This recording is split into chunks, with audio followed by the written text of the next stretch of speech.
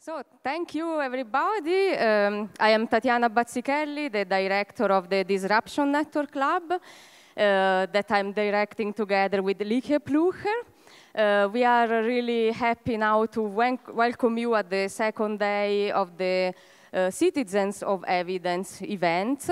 And first of all, I would like to thank our team, Nada Bakr and Monti Harmony, our project manager, Jonas Frankki, the designer, Giacomo Marinsalta, the press manager.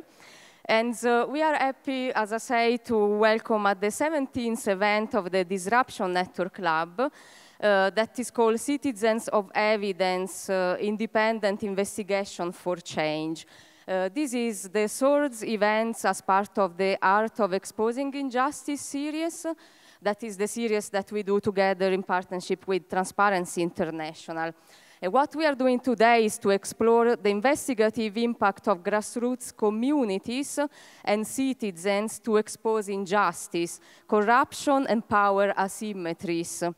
We are funded by the Hauptstadtkulturfonds, the Capital Culture Fund of Berlin, the Riva and David Logan Foundation.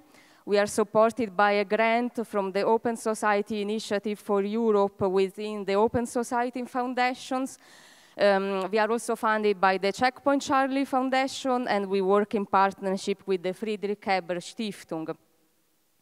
In particular, for a workshop that we will do tomorrow with Manuel Freudenthal and Sector 035, and also the investigation part of our program today.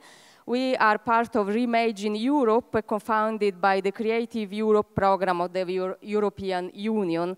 And for this specific part of the workshop, I also want to thank Supermarkt, that is our partner, and Ella Kagel, that is there in the audience. Thank you, Ella, for this cooperation. Also wanted to say that we have still two places available for the workshop that we are going to do tomorrow, in which we will spot airplanes with antennas flying over the sky of Berlin and trying to do some sort of OS investigation altogether. So we will discuss also more about this workshop today, thanks to the talk of Emmanuel later. Just remember that the two places are still available, so if you want, you can join. And now I want to enter into the matter of today.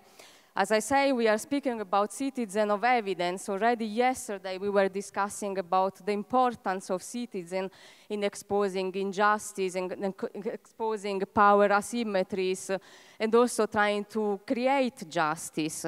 And we were also discussing how it's possible to create social change by building up tools that allow citizens and people to share data to expose abuses. And today we also want to document the difficulty to work with sources and also to acquire content. And at the same time, we want to speak about the difficulty of investigations that are related to citizens and to people that risk their life to expose abuses and injustice. And also the importance of connecting with the sources and the risk related to that. So we start the day with the first keynote, and we are really happy to welcome here Matthew Caruana Galizia and Crina Boros, so please come on stage with me.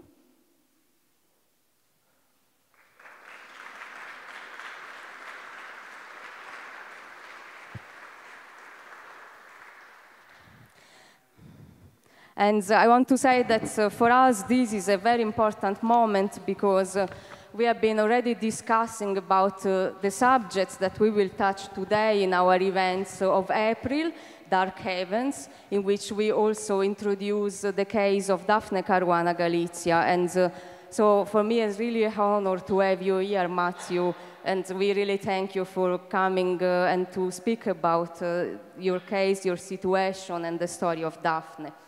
And at the same time, I want to thank Crina as a moderator, so I'm going to introduce her, and she then will introduce Matthew more in depth. Crina Boros is an award-winning investigative reporter this I really like your definition, who crunches data and gather forensic evidence in parallel with the field reporting. She works as a freelance, and she has been published by the BBC, Reuters, and Open Democracy. And she took part as a freelance in the investigation, the silencing of Daphne by Reuters and Forbidden Stories that took place in April 2018 with Stephen Gray and the Forbidden Stories Network. She also co-authors 2 journalist manuals and teaches data journalism internationally. So I leave the word to you, and thank you very much for being with us. Thank you very much for the kind introduction.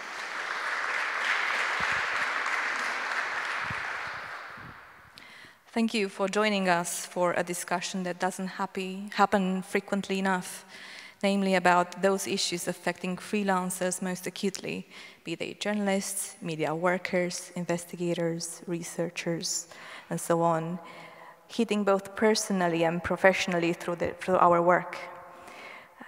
Matthew has agreed to share with us some of the problems that his mother, Daphne Caruana Galizia, murdered as a consequence of her relentless pursuit for exposure of corruption in Malta, has faced alone as an independent blogger. We will follow with a Q&A, and I'd like to ask the public to ready their questions for that moment. But before we start, could I have a hands up on everyone in the room who is not a journalist? Oh, quite a few. Any journalists left? Hand up. Thank you. And how many of you are actually working in some sort of form of freelance employment? Oh, almost half of us. Right. We are here at an event entitled Citizens of Evidence. For most of us, evidence is the raw material for which we would go a long way to get it not for ourselves, but for a wider public and a better purpose.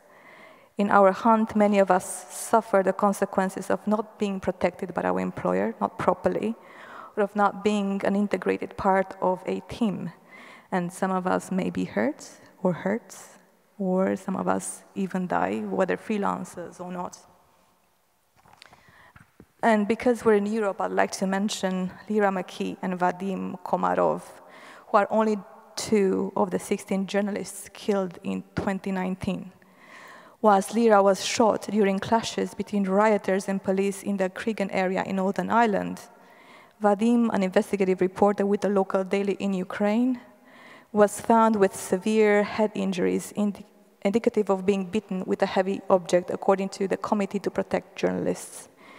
The other 14 journalists killed this year that we know of come from Syria, Ghana, Philippines, Mexico, Honduras, Libya, Somalia, Chad, and Nigeria. From 1992 until now, there have been 1,468 journalists and media workers killed around the globe, again, that we know of. And the number heads north if you count those missing or jailed, or whose death motive has not yet been confirmed. To give you the numbers, since I do data journalism, 62 missing journalists, 259 jailed all over the world, with the largest number of them, 38, locked away in China. It is only in the last few years that networks of journalists, such as CRP and Forbidden Stories, but not the only ones, have continued the work of jailed and murdered journalists. Those professions of citizens who source evidence to expose the truth feel increasingly more dangerous. And this is why this talk is so important, to shine a light on how it is for those who do it in very tough environments. We would like to first present a couple of clips, first to introduce Daphne, and the second to introduce the tragedy that followed her very punchy work in Malta. These clips were done by the team at Reuters for the first release of the silencing of Daphne. Could we have the first one, please? My mother was completely unlike anyone I've ever met. My mother really believed in using humor as a tool to undermine corrupt people or people who abused their power, she thought the best way you could get at them was by making fun of them. And she did this extremely well, and that's what made her so dangerous to these people. I heard her walking away. I pressed resume, I remember, on the laptop to continue playing the music I was listening to. And then I heard an explosion, and I knew it was a car bomb straight away. When I arrived on the scene, it was like a war zone. There were multiple fires in different parts of the road. There were pieces of flesh on the ground, and the next few days were just... I barely remember anything. It was just one battle after another. There was no time, just no time to kind of grieve.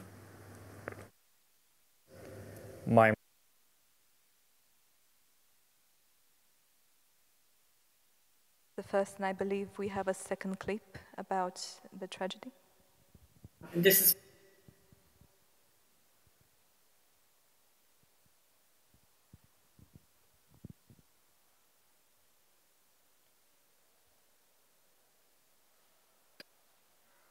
where the primitivity of Malta really comes out. I don't feel I'm living in a European country. I can't say I do.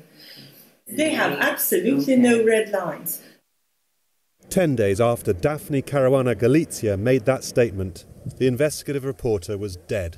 A bomb was attached to her car. It detonated near her home, here in rural Malta. I'm Stephen Gray. In the 6 months since her killing, Reuters has worked in collaboration with other global media, including the New York Times, The Guardian, and France 2, piecing together her unsolved murder and her stories of alleged corruption. The effort is led by Forbidden Stories, a new organisation in Paris dedicated to continuing the work of silenced journalists. Daphne was as loved as she was reviled in Malta. To her admirers, she was a champion of justice, connecting government ministers to offshore tax havens. She claimed another minister visited a brothel while on a diplomatic trip, which he firmly denies. Her blog had over 500,000 views that day, more than the country's entire population. Me wrong. And I grew strong. To her critics, she was pure political attack dog. The witch of Bijnia after her hometown. Scornful, she made things personal. Her stories were often denied and sometimes unverified. She was sued by politicians, businessmen, and even other journalists. Her name appears in 64 court cases since 2001. Last year, the politician she alleged visited the brothel had a court order her bank account frozen. And for over a decade, some of her main enemies had even harassed her on the street. Her dog was killed. An arsonist hit her house in 2006. Eventually, in October, the bombing struck. This hill overlooks Daphne's neighbourhood. Just a day after the bombing, police began to piece together what had happened. They found this hole in the fence, and down here, a great little spot hidden from the road. They found a fresh cigarette. Right here is where a lookout kept watch. According to police evidence, the lookout must have stayed here for up to 2 weeks ahead of the bombing. It's a brilliant vantage point. You can see the house where Daphne Caruana Galizia lived. You can see where she parked her car. You can see the entrance from her little lane into the main road. And down there is the spot where the car exploded. Reuters sources say the bomb was constructed using some parts available at a hobby store and likely paired with the leftovers of World War II munitions. With the help of the FBI, police used the cell phone towers in the area to identify 3 individuals they allege were involved. One was here on the overlook. Another was at sea in a small leisure boat. CCTV said to show it departing here. All of them allegedly used throwaway burner phones to keep in contact with each other. It was the man on the boat, police say, who sent a simple text message to a device attached to the bomb, activating it. If not for one small mistake, they might have not been found out at all. The burners were pay-as-you-go phones, and when one ran out of minutes, one of the hitmen allegedly called a friend using his real, personal phone to refill it. That connection led to the arrest of 3 men, now in custody awaiting a court decision. Vince Muscat and the brothers George and Alfred de Gorgio. The men all deny playing any role in the murder. They were tracked down to this warehouse on the docks outside the capital Valletta, some phones found discarded in the waters nearby. Alfred's DNA was found on the cigarette back at the Overlook.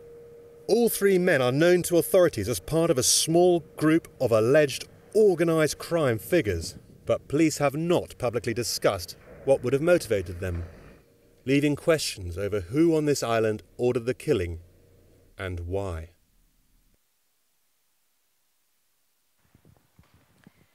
Without further ado, I give the floor to Matthew Caruana Galizia.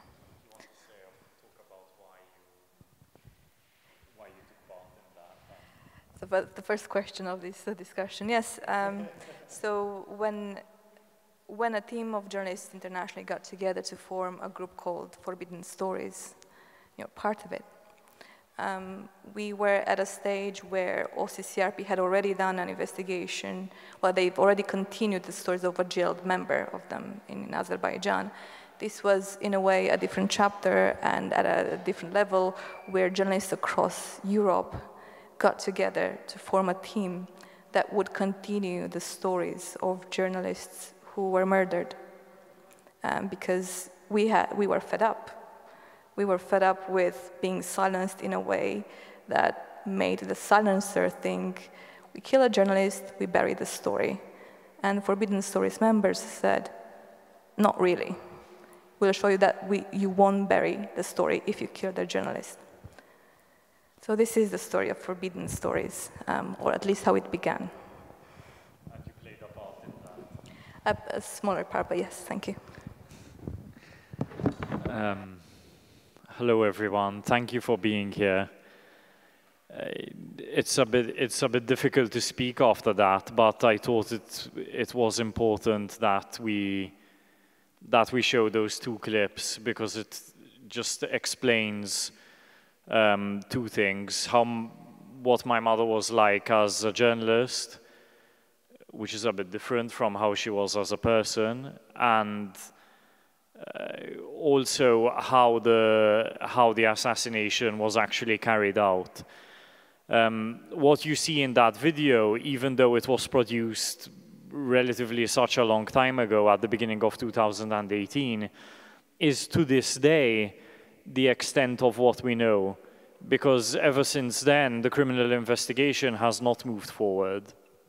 So a lot of the work that my brothers and my father and my mother's sisters do is pushing internationally and within Malta for the investigation to move forward. Because when this happened, we, as Crina said, already had a kind of playbook for what would happen if we didn't do anything. Because of my mother's work, and my own work, we were already very familiar with the lives and the assassinations of other journalists working in sort of anti-corruption investigative journalism, like Anna Politkovskaya, for example. And we knew the story of what happened in each of those cases, how perhaps at the beginning a few people were arrested and nothing ever moved forward after that. The family is still in the dark, the population of Russia is still in the dark about it. And the criminal investigations were deliberately constructed to fail. So we knew the very day that my mother was murdered that this is what would happen in Malta by default, unless we did something. And this is more or less why I'm here today and why I spend a lot of my time really pushing European institutions to do something about what's happening in Malta, to put pressure on the Maltese government. It's very hard because it means that we have to kind of relive this every day, but we think it's necessary because without it, like Crina said, the same thing will just happen over and over again. And we could say perhaps, okay, our mother is dead now. There's nothing that we can do about that. There's nothing we can do to bring her back to life. But for us, the question of justice is more important than anything else now. And with that, we don't just mean justice for my mother's murder, finding out who really wanted her dead, but also justice for her stories and justice for journalism in general. So this fight, I think, is something that we're doing with the help of a lot of other people who work for organizations and other journalists like Crina, is for everyone, really. For our societies, for other journalists who did the same work that my mother did. And ultimately for myself too, because I intend to continue this kind of work. But I want to do it in an environment that's safer.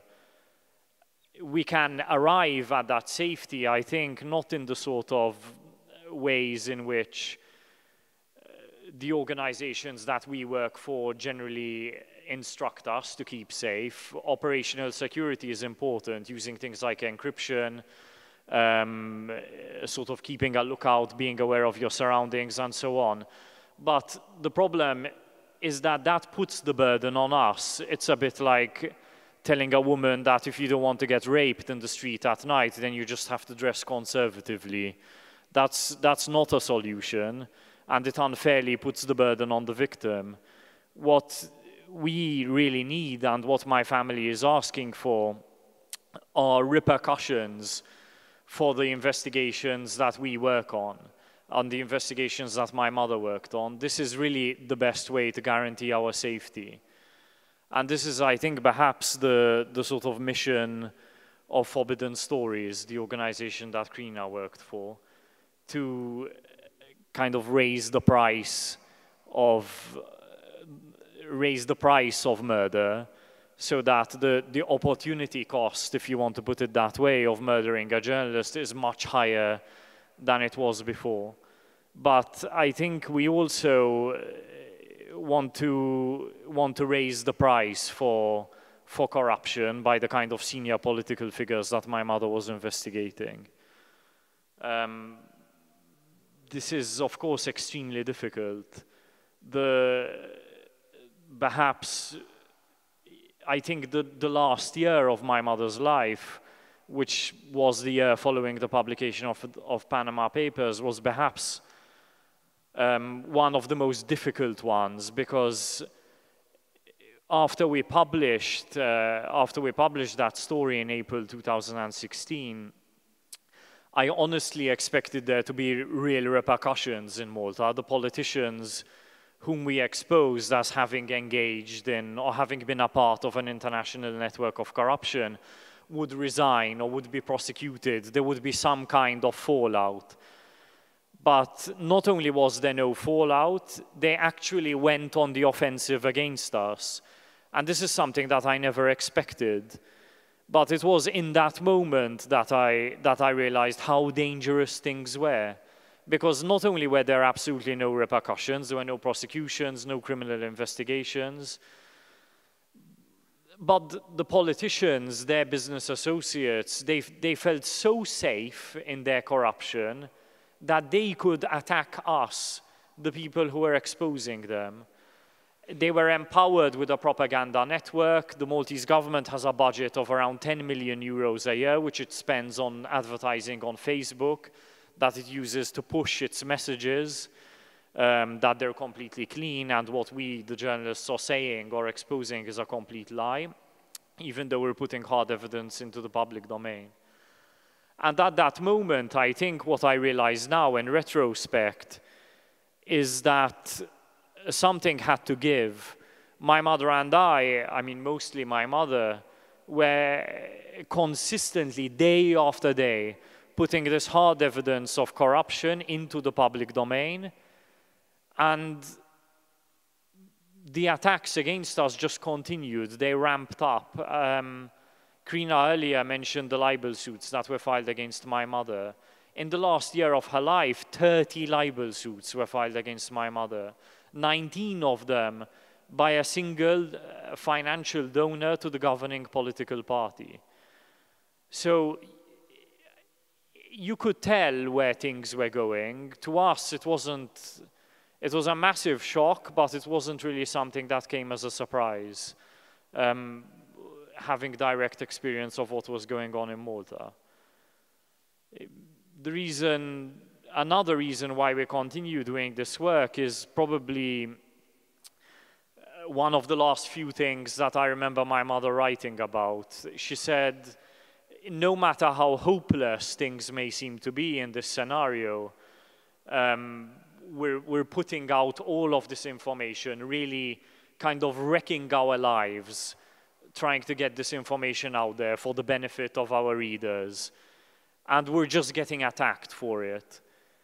But it's important to do it because we have to document what's happening. It's really the most fundamental thing that we can do as journalists, even in an environment where there's absolutely no justice for our stories. And this is probably, and shockingly, the same thing that motivates war reporters. Even though we work in different environments, I suppose the circumstances of fear and reprisals and danger are probably very similar. What motivates a war reporter working in a situation where there's genocide or violent attacks against them too, like the kind of environment that Marie Colvin worked in Syria, is that no matter what the situation is, we have to let the world know what's actually happening. And again, this is the same thing that motivated my mother. It's the same thing that motivates my brothers and I to continue. And when we speak to journalists who perhaps might have become a bit cynical or people who might have become nihilistic, they tell us, I admire you for what you're doing, but I have very little hope. Or they say, we're demotivated. We don't really see the point of continuing the work we're doing because things are so bad, we just don't see it getting anywhere. But that's not true. I think what my mother's murder shows is that sheer determination to continue really forces the people that you're investigating to resort to what one of my brothers called the nuclear option. They simply run out of options and they have to resort to this, a car bomb. And that makes me really proud that my mother couldn't be stopped in any other way. I try to keep that in mind when things get really bad, and they have gotten really bad over the past year. I say, look, I have to remember what this is about. And this is what I tell the other people I'm working with too. We really have to remember what this is about. It's about more than sort of the daily annoyances of our jobs. We have to remember why we entered this field in the first place. And I think a part of this talk is about what it's like to be a freelancer and the problems we might face. But to be honest, the kind of things that I used to complain about before when I worked as a freelancer really seem like nothing now. And I think I wasted so much time complaining about things that are insignificant or focusing on my attention on things that are insignificant. And now I feel like it's so, they were so petty. I mean, we'll talk about some of these things, but I guess for someone in my position and my family member's position, we have very little patience for people who, I guess, who complain about minor annoyances related to doing this kind of work. And we tell people, look, you have to remember what this is about, what we're fighting for here. It's really a question of the future of our continent, I think, the future of Europe. It's not just about one politician or one criminal. It's really about our democracy. I think also the kind of image that many people outside Malta had of the country, in contrast to the reality that we were living and continue to live, shows how far a country can decline and how quickly things can get very, very bad. The Malta that I grew up in was very different to this. Things really just got bad over the past couple of years. It can happen in any country, which is why the kind of work that journalists do is really sort of on the front line of defending democracy. But again, we depend on there being repercussions for our work. We're part of a sort of ecosystem of politicians who are capable of legislating for change and ensuring that there are outcomes for our investigations, and of activists who are responsible for sort of creating the public pressure that makes politicians actually do something. What was missing in Malta were probably these two last things. My mother was doing really effective journalism, but we and still continue to have very little culture of activism and very little political accountability. So she was doubly isolated, I think, in that respect. She was working alone as a journalist because she was the only journalist in the country doing this kind of work. But also she was politically isolated, not even the opposition party sort of supported or spoke up for her investigations. And there was very little activism that was sort of rallying society against the people that she was investigating. These three things are really important. So part of our work is also to engender cultural change in Malta and get people to think differently, show them that through activism they can change things. If you don't want to be a journalist, if you don't have what it takes to be a journalist, there are other things that perhaps you're good at. You can go into politics or activism. There's room for all of these things. But doing this requires changing the entire culture.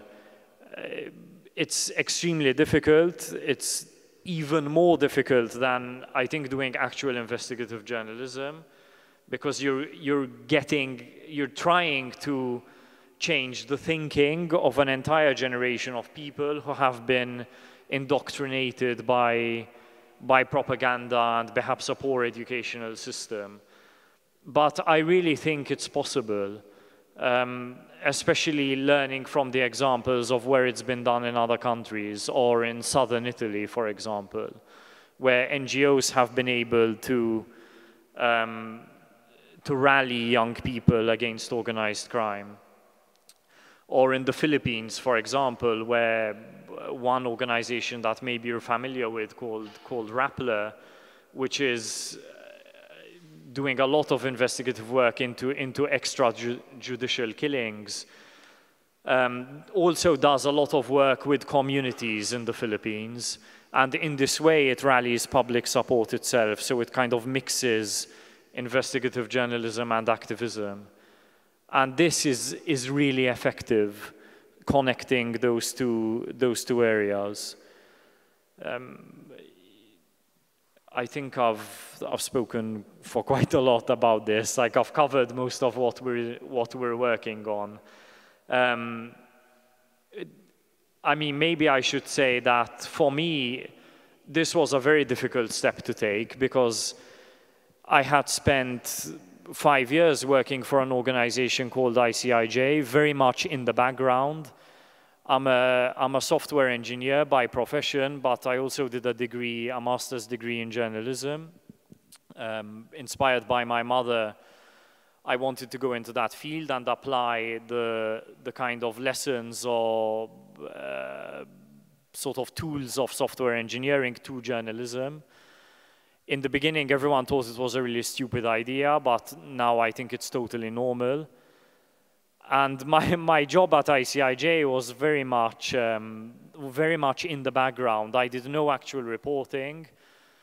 Most of my work was backing up or assisting the hundreds of journalists that the organization worked with all over the world, and assisting them in their investigations, developing the software platforms that they needed for their investigations. So for me, making that step from doing that kind of work in the background where no one knew what I was doing to do this kind of very public advocacy was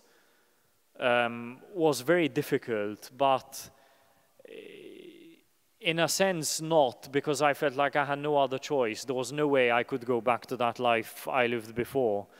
In that very moment where I was standing in front of the car and it was on fire, I said to myself in my head that nothing is ever going to be the same again. Not just because my mother was gone, but because I knew that we were probably going to spend the rest of our lives fighting the people who did this. And obviously I wasn't going to be able to do that by just continuing as I was before. We would have to change our lives completely. Yes, that is extremely difficult, but we're forced to do it because no one is going to do it for us. It's very unfortunate that things are that way. My mother was lucky in a sense because she had 3 adult children. I'm 33, my brothers are 32 and 31. We're very close, we do everything together. So we can really continue this fight together.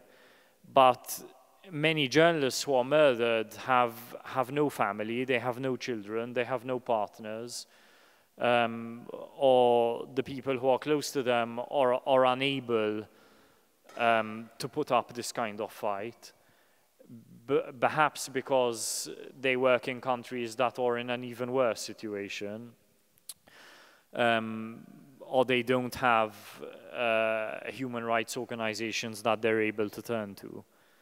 So I guess we're sort of empowered in that way. Knowing that is also something that keeps me going, that there are people in an even worse situation. We will start opening this discussion to the whole group. But I'd like to ask the first couple of questions. Yeah, because I hold the power. Right, so you mentioned at some point in the beginning of your speech that those criminal investigations into your mother's death were deliberately constructed to fail. Now I have to ask you, what are your reasons for saying that? Well, you can even just look at looking at the data that's been collected on unsolved murders in Malta. The impunity rate is extremely high. Only 3 out of 10 murder investigations actually result in charges being filed by the police in Malta. And an even fewer number actually result in a conviction. So even for, let's say, sort of normal murders, for want of a better word, the conviction rate is extremely low, probably the worst in Europe. For an investigation into my mother's murder, it's probably going to be even worse because it's very obvious that there are directions that the investigating authorities simply do not want to go in their investigation. Give me an example. It's very obvious that the people who are in custody now for sort of physically carrying out the murder, putting the bomb in the car and triggering it, were not people who would have wanted my mother dead for any reason other than financial gain. They were paid to do this or promised to be paid in some way.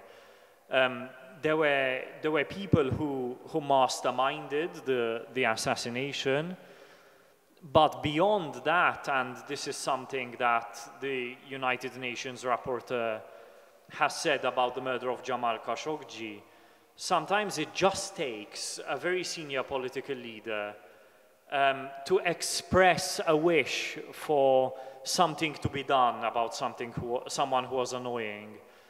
So the Prime Minister of Malta, Joseph Muscat, might have just said, I wish someone would just get rid of her, or I wish she would just go away. And that would have been interpreted by his underlings as an instruction to do something about my mother. So the criminal investigation has to establish who the people who masterminded the assassination were. But we need a further inquiry that will work out who would have wanted my mother dead, and perhaps what they did to sort of engender an atmosphere in which the murder of my mother or any other journalist is actually possible. We need these two things. And it's clear in our conversations with the police and the prosecutor that there's a sort of certain degree of unwillingness to go in this direction. They're using my mother's murder as an opportunity to break up a very low-level organized criminal network. Something I forgot to say is that before my mother was murdered using this car bomb, there were 5 other murders in the 13 months beforehand using this exact same method. But it was of people who were involved in drug trafficking and smuggling and things like that. So they weren't taken as seriously, even though they should have been. Obviously, if there are 5 car bombings within a year in Berlin, and the police don't get anywhere in those investigations, there's going to be a widespread panic.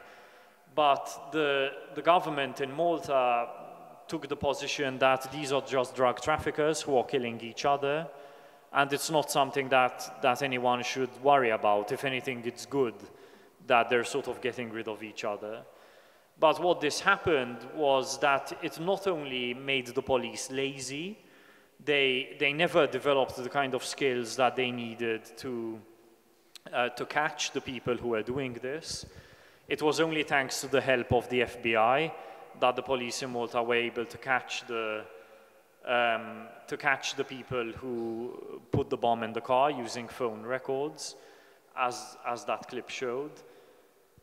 And also, it made us sort of complacent as a society. We got used to violence, and we got used to corruption, and we got used to a lack of accountability. And at the same time, the sort of material executors were allowed to develop their skills. They were allowed to become highly professional car bombers. If you decide you want to become a baker, the more you do it, the more you bake these cakes, the better you're going to become at it. These people became very good at car bombing because they just did it many, many times. And they also sort of tested the limits of the police in Malta.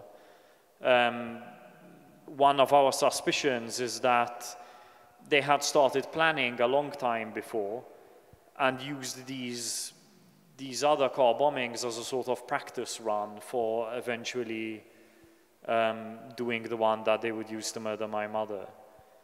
The police are not very keen to sort of go in this direction. And of course, no charges have been filed against anyone for the previous five car bombings. I believe he was one of the executioners on the day it happened. That I think he made a call to his girlfriend. Was it? He sent a message to his wife saying, "I've caught 2 big fish. Let's open a bottle of wine." Let's open a bottle of wine. I understand that the FBI investigators are not allowed to fully testify in court in Malta. Is that correct? No, they did testify in court. Eventually? Yes. Mm-hmm. It was very difficult for that to happen, but they did.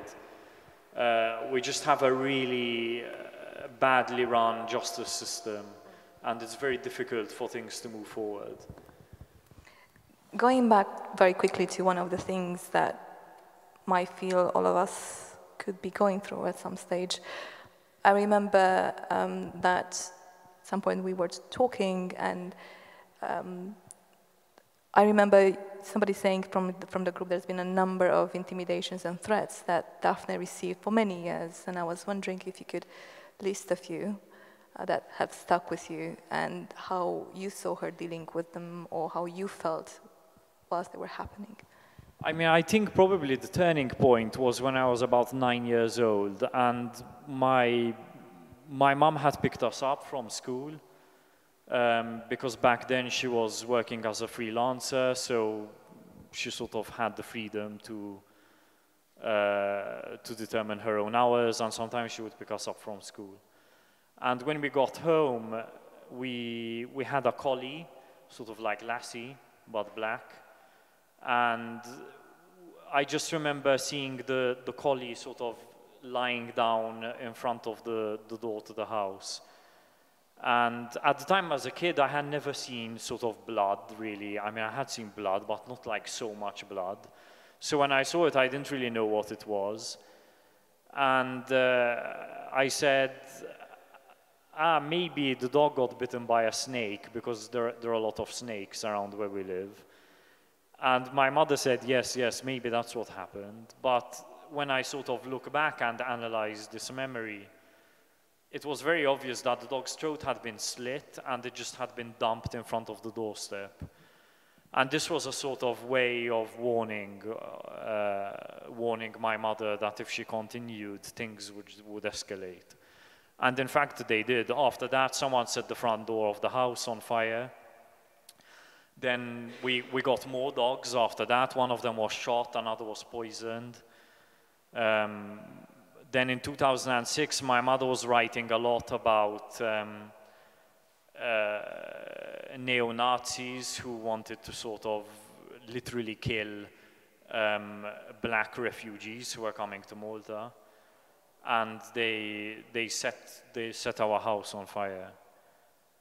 And because nothing ever happened, there were never any proper investigations, no charges were filed. What do you mean nothing ever happened? Nothing, literally nothing. I mean, the police never investigated? Nothing.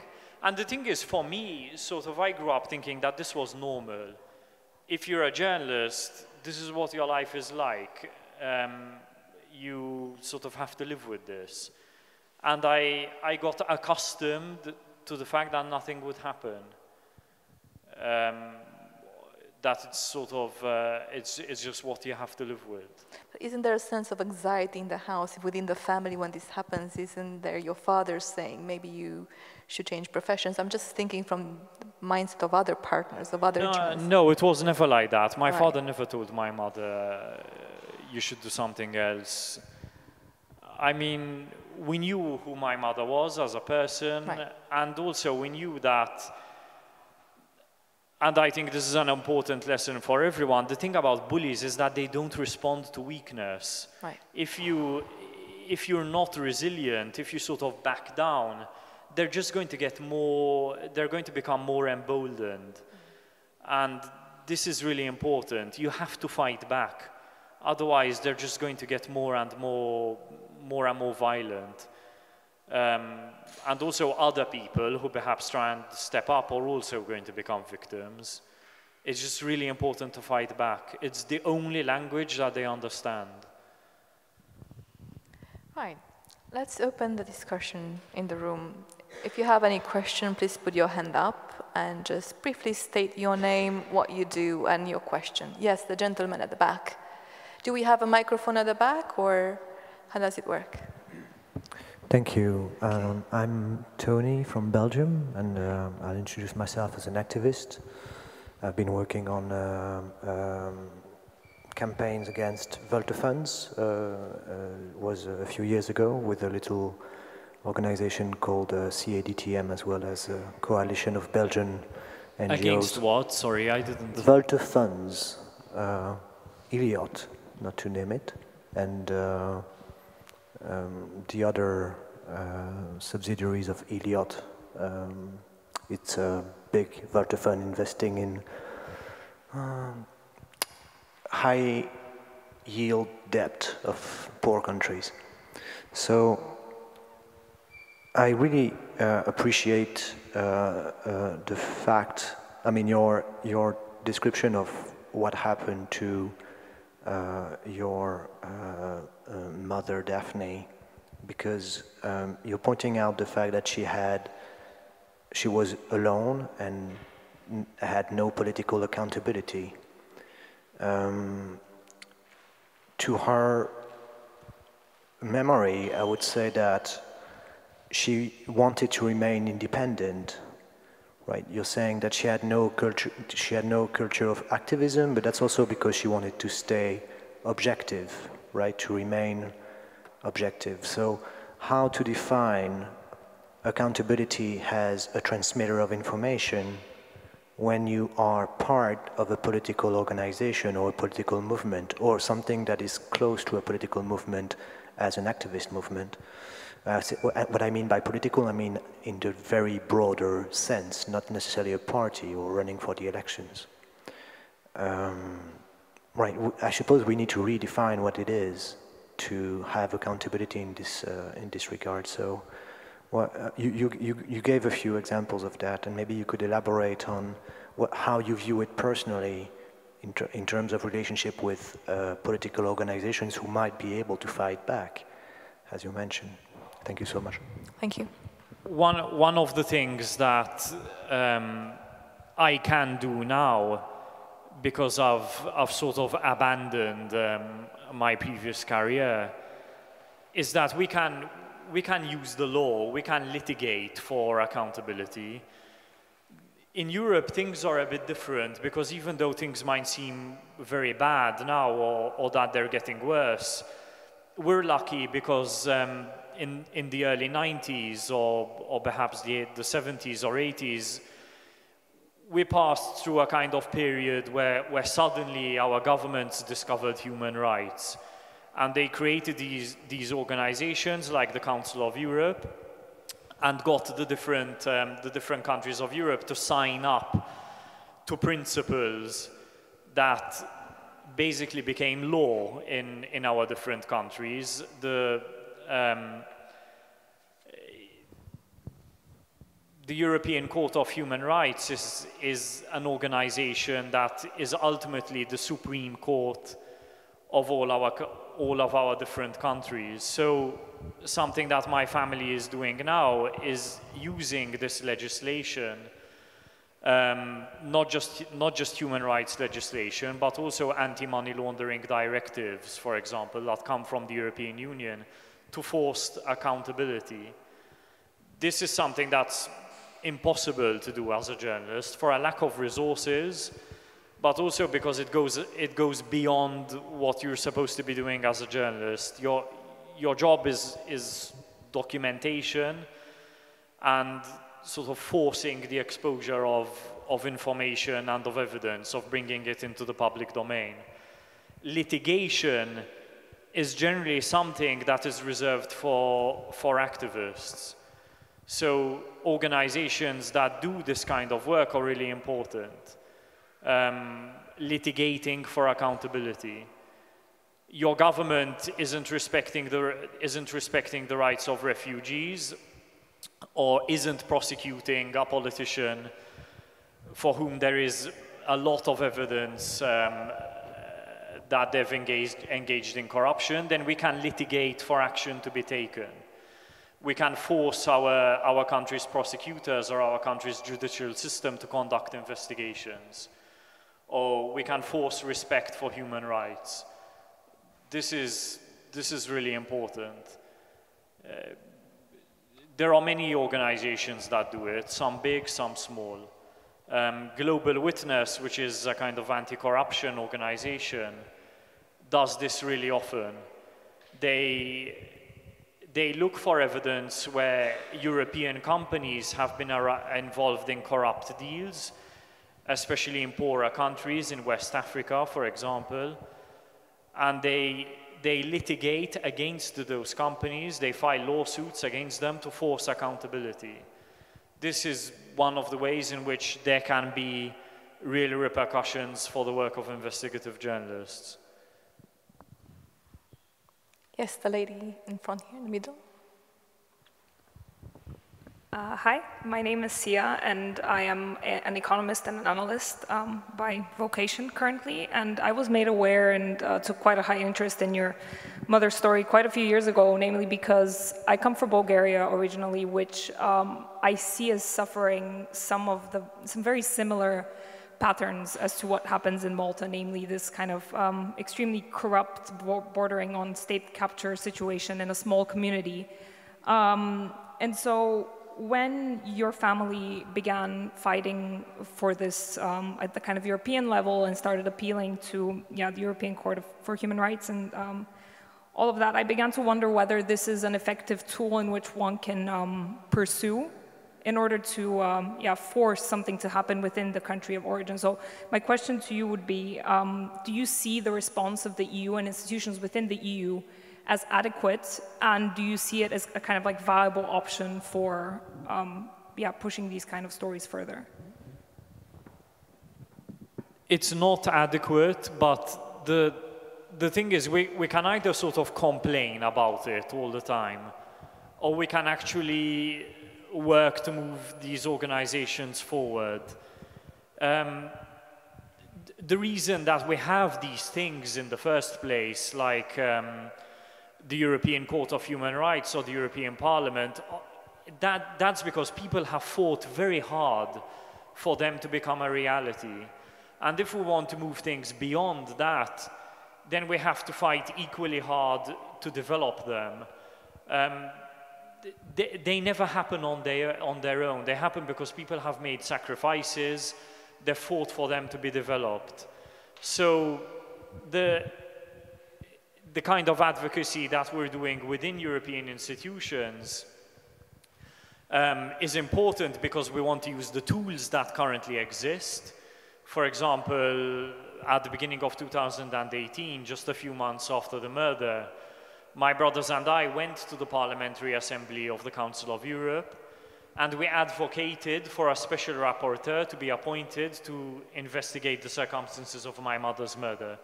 This is only the third time in the entire 40-year history of the institution that this had been done. And it's not something that has teeth. The rapporteur can't really sort of they can't prosecute, they can't take any sort of judicial action. But we have to test the limits of the tools that are available in order to then develop them further. We have to really sort of push the boundaries of what's possible so that we can then go beyond them. This is important at a national level, but also at an international level, by discovering what's not possible and what's possible at a European level. We can then go to politicians and say, look, we're trying to do this, we're trying to force accountability within our member state. It's not currently possible with the political tools that are available. We need this, this, and that in order to move forward. And then we begin the process of advocating within the legislative bodies for those changes to actually happen. It's a very, very long process, and it's very hard. You need to sort of keep going and really not lose patience. It's very, very difficult. Activists who've lobbied for gay rights or for people or for sort of legislation against single-use plastics and anything like that, they know what I'm talking about because they know how long these things can take. The process of sort of strengthening our institutions against corruption is really similar. Even within Bulgaria and within Malta, it is possible. We can win this fight against corruption. We just have to be very stubborn and not give up. But we can get there. So don't lose hope, don't lose your nerve. No. I think, yeah, the gentleman on the side, at the back. All the questions come from my right hand side, nothing at the left. So the Parliamentarian Assembly of the Council of Europe, they gave a deadline to the government until the 26th of September to open an inquiry on the case. And so yesterday or 2 days ago, the government so confirmed that there will be an inquiry, but could you explain, I think you are not satisfied because it will not be an independent inquiry, but a public inquiry. Could you explain what the demand of the Assembly was and what kind of inquiry there will be? The point of the public inquiry is to investigate how my mother's murder was possible, which is what we were talking about earlier. The police can only go as far in any country as criminal culpability. But of course, in a situation like this, there is a kind of political culpability too. There are politicians who created an atmosphere in which the murder of a journalist is possible by turning her into a hate figure and conducting a campaign, a propaganda campaign against her. The point of the public inquiry is to investigate this, and also whether the authorities knew that there was a plot to murder my mother and did nothing about it, and also whether they ought to have known, because it was very obvious that my mother was going to be murdered, but they didn't, because the institutions weren't working properly. It's to sort of figure out what lessons can be learned and make our country better at preventing this. It's really about that. The reason we don't think that the way the government has proposed the inquiry would run is right is because it's not independent. It's not enough for there to be a public inquiry, it has to be independent and impartial. Again, this is not something that we're saying, it's the law. The law says that investigations done by judicial authorities have to be independent and impartial. They can't be done by a partisan figure or by someone who's working for a political party. They have to be done by independent and impartial people. So who is running it now? Sorry? So who is running it now that makes it not independent? Last night, the Prime Minister said that the 3 people on the Board of Inquiry will be a former judge.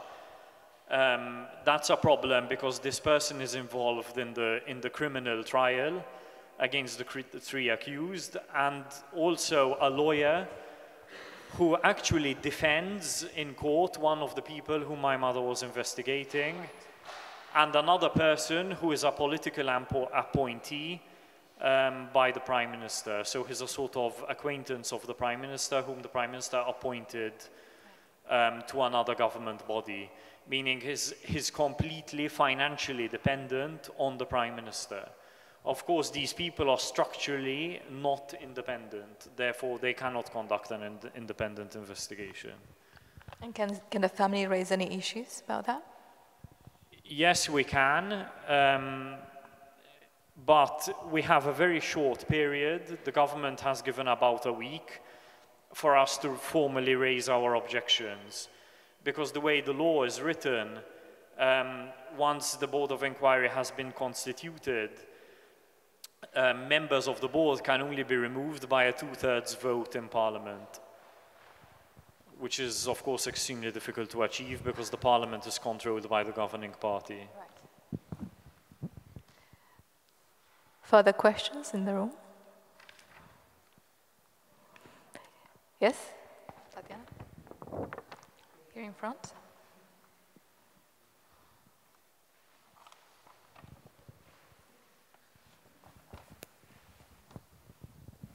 Yes, I wanted to ask you something that brings the discourse on another perspective, because here at the Disruption Lab we have been invited whistleblowers also in the past, and also when we were doing the events about the Panama Papers, we were discussing about the act of whistleblowing. Do you think that in the case of your mother there could be some measure about whistleblowing protection that could be applied? Because in a sense I think your mom was a whistleblower. You think that from that kind of perspective there could be something that could be brought into this case, and also help us discussing more about the source protection. I mean, of course, these things help, but a lot of them are sort of a deal with the devil. Because, like we were saying earlier, the real protection for journalists and activists comes from the state actually doing something to deliver justice. If there is no justice for the stories, the evidence that journalists and activists are bringing to light, then they are always inherently going to be at risk. And no sort of whistleblower protection or anything like that is going to protect their lives or guarantee their safety. We can use the example of Italy, where actually a huge number of the country's journalists are under 24-hour police protection. I understand why that is necessary, but it isn't the ideal scenario, because journalists who are under 24-hour police protection are simply not free to do their job. It's impossible for you to do your job as a journalist if you always have police officers following you. Yes, your personal safety is important, but the state knows what needs to be done to guarantee the safety of that journalist. It needs to put the people that we're investigating in jail, and then we'll be safe. I mean, giving us police protection or any kind of sort of special status or anything like that is just a sort of stopgap solution. We need there to be real justice. And then you have whistleblowers who do not trust the policeman and would not approach a journalist who is protected by the police. I mean, this is a sort of... because at the same time, with big investigations like the Panama Papers, unless we find a way of bridging the gap between judicial authorities and the journalism, nothing will happen. Things only started to really move forward with the Panama Papers when the German government got a copy of the leak. And it was only because of this that justice started to happen. Yes, great. We did the investigation, we got the information out. We published a lot of brilliant stories, but these people have to go to jail. And that can only happen if the state authorities get their hands on the evidence. So that sort of gap has to be bridged. And I think even in situations where the whistleblowers do not fully trust the police, you sort of have to be brave and find a way of working around that fear, or perhaps go to the judicial authorities of another country and work with those. Maybe you trust them more. Bridging that gap is really necessary, otherwise nothing is going to happen. Journalists cannot prosecute, as much as we'd love to. We cannot send people to prison. And we shouldn't. Only the state can do that. And we shouldn't. We shouldn't, no. I mean, this is how a democracy works. Exactly. Everyone has a different job, and that's how it should be. Exactly. Picking up on the idea of protection and of whistleblowers and of working with journalists, I can't help feeling, because originally I'm from Romania. I do live and work in London, but originally I come from Southern Eastern Europe, right? And when you work in big networks that put out very revealing leaks, and you show corruption about people in your own country, I can't help feeling that journalists in Central, Eastern, Southern part of Europe are a bit closer to the food chain than you have journalists in the Western world. Maybe it's just a biased perception, but I wonder, what do you think about that? And well, you might have the local mafia gangs or politicians in some way retaliating against you personally, or you feel unsafe quicker. You do have your dog's throat slit, etc., or different ways of warning you. Whereas in the West, I've never felt when I was doing anything that I was in danger. And I was wondering whether, in your experience working for ICIJ, or maybe with other groups as well, whether you've encountered cases of journalists from other parts of, so non-West, non-North world, feeling a bit closer. Yes, I mean, that it goes without saying.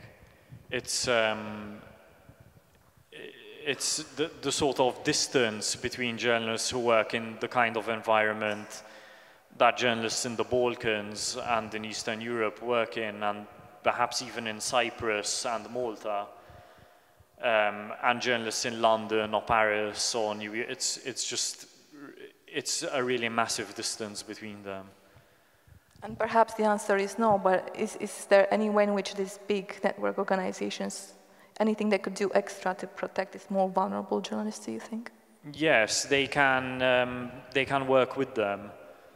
This is why Forbidden Stories was so important, because it sort of brought people from a very comfortable environment in which to do journalism, where the only thing you have to worry about is your pension, I guess, and whether you're going to get it or not, and journalists who work in an environment where they worry about their lives every day. And I think we can learn from both. The disappointment comes from, I think, larger organizations that have a lot of money, like perhaps the BBC, Bloomberg, sort of really big organizations that do very little to sort of back this kind of work. Sometimes they can feel a little bloodless, like they just think of the death of a journalist as being something unavoidable. Of course, it isn't that way. I was going to say something else, but I forgot. In the meantime, I just wanted to check in the room if anyone else would like to. I mean, one other thing I guess I could say is that big networks of journalists like ICIJ have become a bit better at speaking up for their members. I think this is a change that has happened over the past few years because they've just sort of had enough. It's become really intolerable. So do they offer legal protection in case of lawsuit or compensation in case No, of they harm? don't. No. It's entirely on your shoulders as the individual journalist. Right. One example, I mean, because Malta's so messed up, my family actually inherited all of the ongoing lawsuits that had been filed against my mother. So we inherited around 46, I think, and now we're down to 29. Lucky you. And the only support that we got for fighting these came from a Dutch NGO called Free Press Unlimited. They get funding from the Dutch government to support investigative journalists. And they supported us with a grant that allows us to pay lawyers to work on the defense of these cases. Because it's a lot of work. I mean, my mother had about 4 lawyers working full-time. And most of them were working for free, obviously, because my mother couldn't afford to pay them all. But there's so much work that they simply can't work for free full-time. They need to make a living. So thankfully, this organization sort of helped us with that because we really didn't know how we were going to continue. Was there any scenario in which your mother could have chosen to publish, or was possible to publish everything she wanted to with the mainstream media outlet? One example that I remember really well, because when we were children, my mother would pick us up from school sometimes, or whatever. We'd be in her car and she'd go and drop off. At the time, she didn't have email, so she would actually type up her articles, print them, and sort of hand deliver them to the newspaper. And one time that I remember really well, I was maybe about 10 years old, was when she said, "Okay, wait a minute, I'm coming back." And she sort of parked the car outside the newspaper building, went inside, and then came out about 15 minutes later, and she was very angry because the newspaper didn't want to publish her article. It was about a conflict of interest that one of the people on the board of trustees of the newspaper had his daughter was representing a drug trafficker that my mother was investigating, and anyway, it was a long story, but she got in the car and immediately drove to another newspaper and got it published there. So that was really the only time that I remember this happening. Right. But for me, it was a sort of formative experience. It taught me how to react in this kind of situation. So when I was in a similar situation, when I was working at a newspaper in Costa Rica, and the editors wanted to censor one of our projects, for me, it was very obvious what we had to do. But for my colleagues, it was a sort of they spent a long time thinking about it. But for me, it was immediately obvious. We had to hand in our resignations. And that's what we ended up doing. But it was only because I had this experience, I guess, from my mother, and I sort of went through it when I was very young. Any more questions from the room that we may take? I have one more. I mean, sorry, one thing to say related to the question about activism from the back. These things might seem very difficult from the outside. I mean, they might seem technically difficult, but they're actually not. The only thing you need is sort of the ability to think strategically and just a lot of energy, and you need to be very stubborn.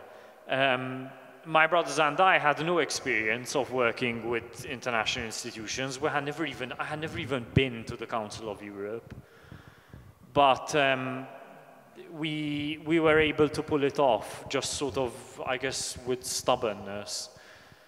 And even, I use the example of litigating. Again, this is not something that's easy to do, but you don't need to be a lawyer. You just need the ability to work with a lawyer who has experience doing these kinds of cases. And there are many who are willing to do that. So I would really encourage everyone to use the sort of legal tools and the political tools that there are available to us. And since there are very few journalists in the room, I can actually encourage you to do that.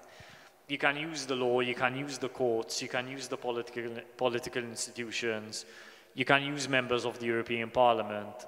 It's really important to sort of engage them to do this kind of stuff, because if you don't, they're going to do other things that are perhaps less important. Since we have time for one last question, since nobody else in the room seems to put their hand up, I'd just like to ask you, I thought it was both funny and scary, your experience as a freelancer in Paris. What a freelancer contract would not necessarily help you. And I was wondering if you could tell the public as well how problematic a freelancer contract could be in a Western, developed, rich country. I mean, okay. Doing the kind of work we were doing before was very easy when we were in our 20s and our sort of needs were low, I guess. Living in a 30 square meter apartment in Paris with a toilet that isn't functioning or whatever is like okay when you're 27. But as you get older, your sort of needs and aspirations start to change. But unfortunately, the organization that you work for is less willing to change or is less willing to understand your aspirations. And I think this was one of the things that made our work really difficult. That we were on these kinds of contracts that were very poorly paid. They were freelance contracts, even though we were working full-time for the same organization with all of the sort of obligations of an employee, but on a freelance contract. So buying a house, getting a loan or whatever, things like that are out of the question. But unfortunately, the number of organizations that are willing to sort of put you on full-time contracts to do this kind of work is very low. So you really have to be willing to pay this price. I mean, I don't know what else to say. It's just that's the reality. So thank you very much, Matthew. I know when I mean, if we get more financial support, then if the organizations we work for get for more financial support, I guess things will change. But for now, this is sort of the way they are. My mother was in a different position because she was a very multifaceted person, and she did everything with a lot of passion, and she had like an unlimited amount of energy. So she had a publishing company which published a magazine about absolutely nothing to do with what she was working on. It was about food, architecture, and design. And most of her income came from this magazine. But she was so good at her job that she only had to spend 4 days, maybe, every month. It was enough to produce this magazine, and then she could spend the rest of the days in the month doing this anti-corruption investigative journalism. So it was a bit like these sort of series that I used to watch when I was a kid, about like a chef who works as a chef at night and then during the day works as a private investigator. It was a bit like that. She was kind of like that. Food and corruption. Yes, food and corruption. But I think she also thought that you needed beauty to go with everything else, that societies that are fair, that are democratic, are sort of beautiful societies in all senses. And societies that are very corrupt are ugly. And part of the work that we do is I mean, making our societies more beautiful. And she felt strongly that her magazine was about that, about bringing beauty into people's lives and showing people the sort of beautiful things that they were out there. It was a way of saying, this is why we do the other stuff, because of this. Because we want to live in a world that's like this. So I met Matthew in London at some time after we published The Silencing of Daphne. And he was giving a speech at the Center for Investigative Journalism about his mother and her work. And I ungraciously asked him whether speaking about her gets easier with each speech. And he said that on the contrary, it doesn't. It's the other way. So let's thank him again for his time and courage very much. Thank you very much, Matthew.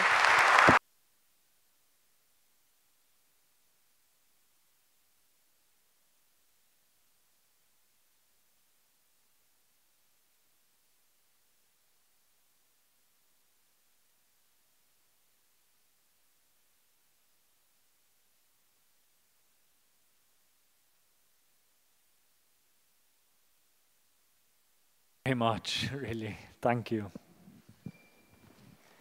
I also wanted to thank you for this, and speaking about creating a beautiful society, I also wanted to say that there is the possibility to sign a petition from for transparency that is also promoted by Transparency International, that have been collaborating with us also in creating this panel, and so I'd advise you to sign these papers at the entrance, and thank you very much again.